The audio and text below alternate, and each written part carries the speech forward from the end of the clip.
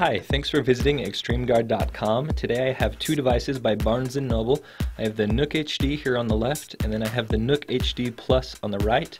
To give you an overview of this video, what I want to do is compare these two devices together, talk about what you're going to get with the devices, the price point. This is going to be a comparison video, and then I'm going to do two separate videos, one video for the Nook HD as well as a separate video for the HD Plus, and that will highlight the screen protector and the full body protector that we've put on these two devices. Now, just to kick things off, let's talk about pricing. The Nook HD, you're going to get the 8 gig version for $199, or you can get the 16 gig version for $229. The Nook HD Plus, you're going to get the 16 gig version for $269, so only what, $40 more to get the larger screen in the 16 gig version. And then you've got the 32 gig version for $299. So that's a very competitive price point, especially when you look at the resolution of these two displays. The Nook HD Plus has a 9-inch display. It's 1920 by 1280 resolution with 256 pixels per inch. 256 competes very well with the iPad. The iPad has 264 pixels per inch. So you get a very good display on this larger tablet at a cheaper price point, but I'm going to talk a little bit about why that's a little bit cheaper as we move on. The 7-inch Nook HD has a 1440 by 900 resolution, which is still very good for a tablet of this size, the 7-inch. It's competitive also at its price points. Now, both of these tablets, they have a gig of RAM.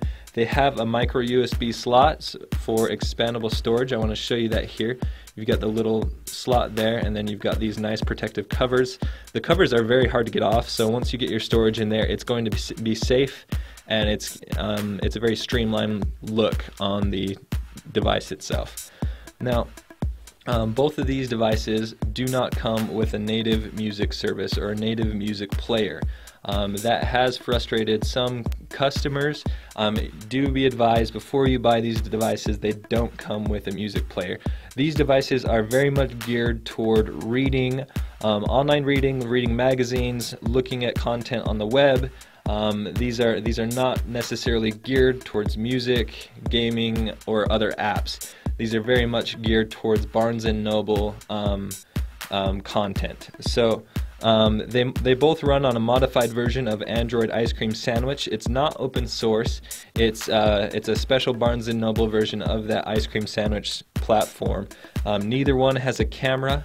Overall, these are not a bad choice as long as you're informed of what you're getting.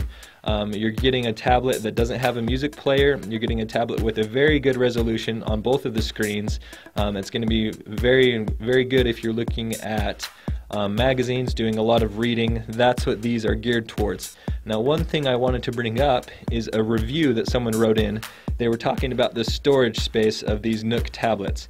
Now, what they said is that if you get the 16 gig version, what actually displays on the tablet is 12 gigs allocated to Barnes & Noble content, 1 gig allocated for personal content. So be aware that that's how it's going to come. It's going to be mostly allocated towards just Barnes & Noble content. You're not going to have a lot of room to put on your own photos or anything of that sort. You can have it reconfigured at a Barnes & Noble, and they can set it up to do 5 gigs of Barnes & Noble content and 8 gigs for personal storage. Now that's only adding up on both of those numbers to 13 gigs. I'm not sure where those 3 gigs are disappearing, but that was the breakdown according to this review. So be aware that most of the storage space on both of these tablets is going to be geared towards Barnes & Noble content. One of the Nook color owners, when they saw that these new Nook HD and Nook HD Plus were coming out, they wrote in that it was aggravating that it appears that some simple things that were frustrating about the previous Nooks are still going to exist, like not having a native music player. And this particular review says, "Am I the only one that likes to listen to music while I read?" So it's very important to know what you're getting when you get these tablets. You do get good devices for the price, especially when you're just looking for a high resolution display. Now, I did want to note here at the end of the video that both of these devices, when I placed them on a flat surface, for some reason seemed like they were warped. You can kind of see it here. It seemed like this top left corner and this bottom right corner were actually bowing up kind of like a banana, and this device is just warped, which is kind of strange to me. It made me concerned about the quality of the product. I hope that doesn't translate into poor durability or any other problems, but I also, after seeing that with the HD Plus, I put the Nook HD on a flat surface, and I got a similar result. It was less pronounced because it's a smaller device, but still, I had the corners that were popping up.